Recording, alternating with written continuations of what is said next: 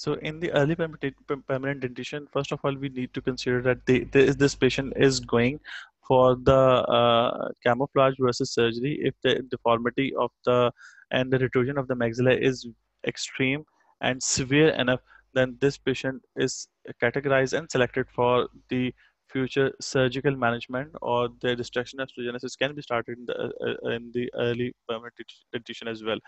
However, if the orthognathic surgery is planned, this is planned in the late teens for the completion of the growth and after the completion of the impact of scarring or the surgical negative inserts on the growth and development of the maxilla. So, in the early permanent dentition, you would be having a crossbite, interior crossbite, and posterior cross by the effect of the scarring tissue while doing the palatal repairs, etc.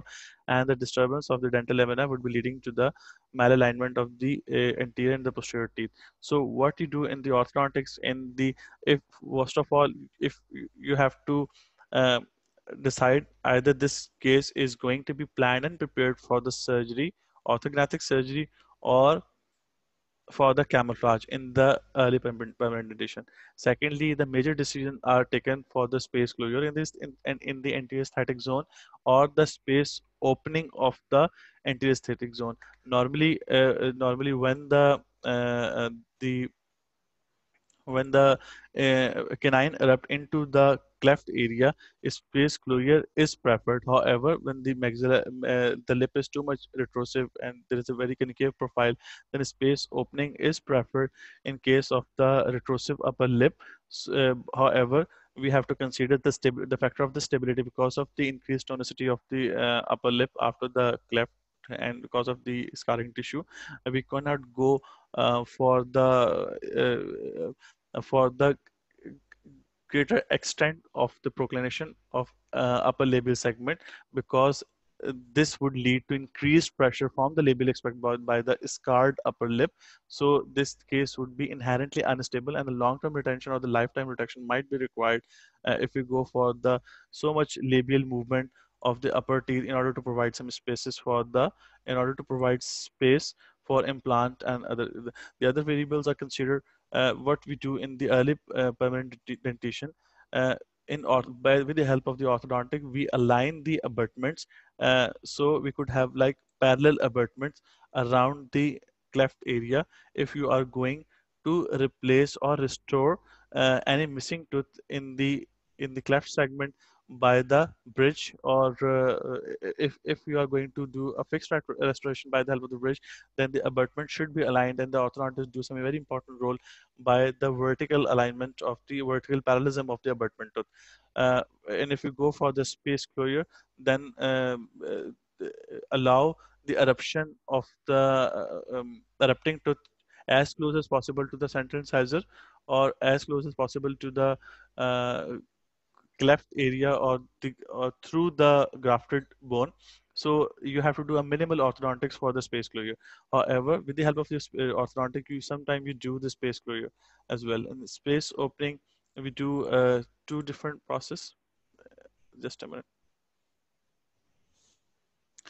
In the space opening, we have to align the abutment teeth, and if we are going to provide a resin bonded replacement, and this is more helpful as compared to the fixed restoration, the resin bonded and semi-permanent resin bridge are preferable till the as compared to the permanent bridge till the age of 18 years. 18-19-20 साल की as के बाद से जो है वो आप permanent bridge लगाएं तो ज़्यादा बेहतर है। उससे पहले अगर लगाना है तो semi permeable by the reason bonded bridge करेंगे। लेट टीन्स में हमने क्या करना है, we have to just ऑर्थोग्नाथिक surgery, and for the ऑर्थोग्नाथिक surgery the role of the orthodontist could be the preparation of the advancement and the mandibular setback. Uh, in the late teens, as the result of the scar tissue by the surgery, would be having like the return of the original return of the anterior and lateral crossbite due to the effect of the scarring on the future growth.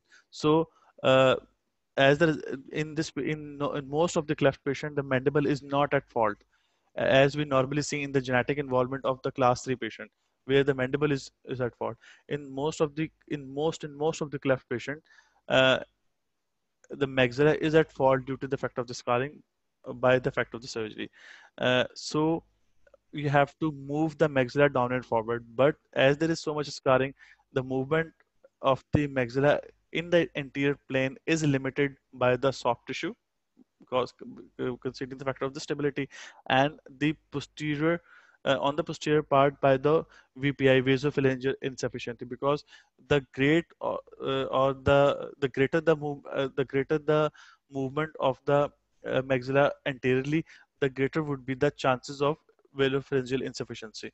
So in order to decrease the amount of the advancement of maxilla, we have to perform two different kind of surgery. One is the mandibular setback.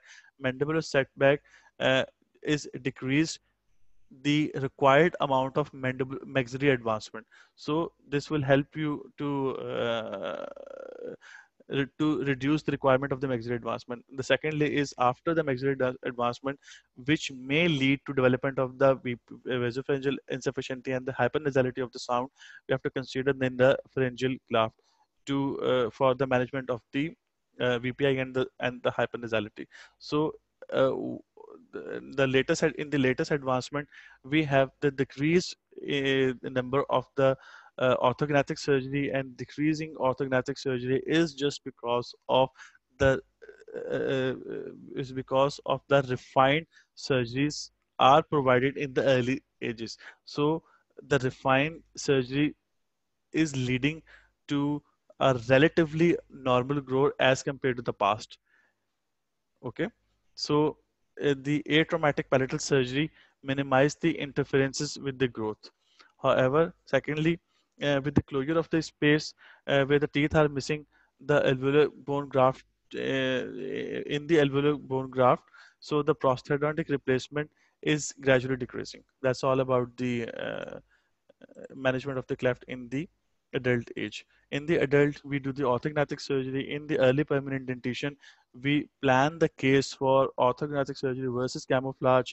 We do orthodontic, we align the teeth, and we close the spaces, or we open the spaces for the restoration or by implant or by the permanent bridge, which are normally provided at the age of 18, 17 years.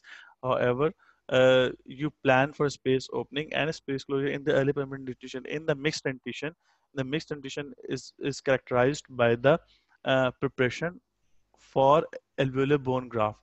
So for the preparation of the alveolar bone graft, you do alignment of the incisors and uh, keep the incisors away from the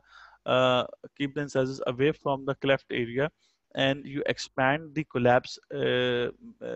maxillary uh, collapse arches to provide space for the surgery and to provide to fill up as much as bone as possible. Okay, that's all for the management of the cleft patient.